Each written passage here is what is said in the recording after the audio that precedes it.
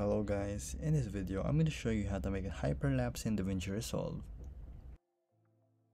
To do this is pretty simple.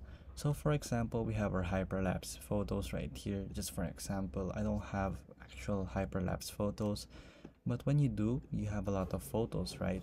So when you drag it to your timeline, it's going to be like this, and it's not going to match up that fast. So all you have to do is pretty simple.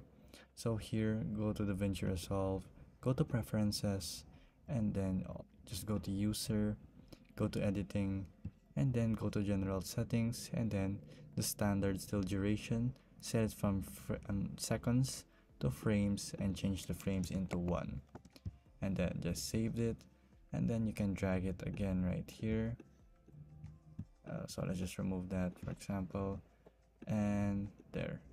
So it's gonna be all actually right beside each other, so it's gonna be smooth and simple. So you can't see it right here, but when you move it together and actually try to make a hyperlapse video, as if you get the idea. So there you go guys. If this was helpful, please hit the like button and don't forget to subscribe.